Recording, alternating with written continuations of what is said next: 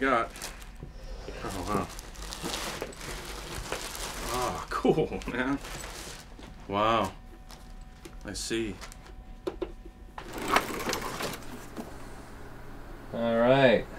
I'm assuming it's a keyboard. Oh, let's see. It's called a MiniNova. It's a synth. It's called the MiniNova. Check it out. MiniNova. What do I do? How does this work? Yeah, let me plug it in, see what it does. Beautiful. Hey, hello.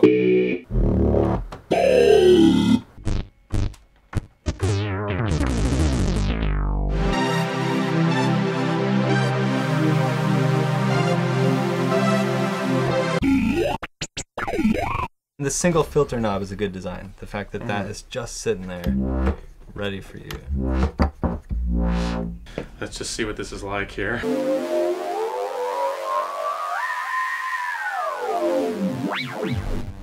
This is cool. Animate. Okay, so what the hell does animate do? Pink buttons. These guys. I'm assuming some type of arpeggiator. Ah, I gotcha.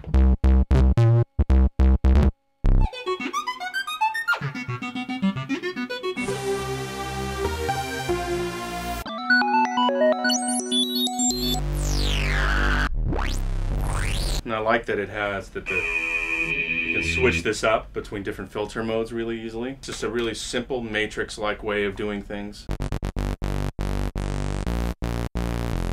The basic sounds it can make are really solid. Yet you can also go to something really lush. That's exactly the opposite on a dime.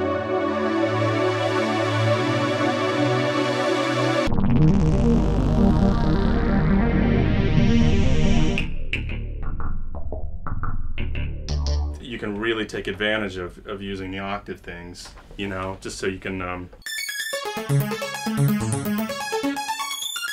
There are a lot of people who take advantage of that kind of thing. What does this do? Is this to write some kind of animation in? You run Step sequencer?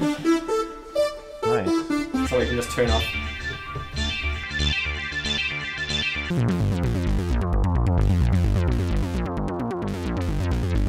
It does a lot, you know, in a very small package. I wasn't sure whether I was going to be pulling a controller or a synthesizer out of the bag. I mean, I was maybe expecting a keyboard, but I definitely wasn't expecting this. If you just want instant, you know, gratification, you'd go to it.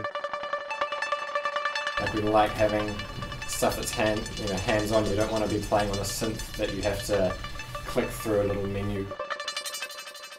If you want to get really complicated with it, you can. But if you want to get really simple with it, you can. I could use that immediately. Well, congratulations.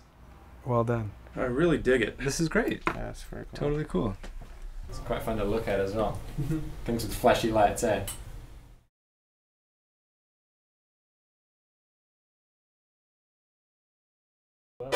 Where was it?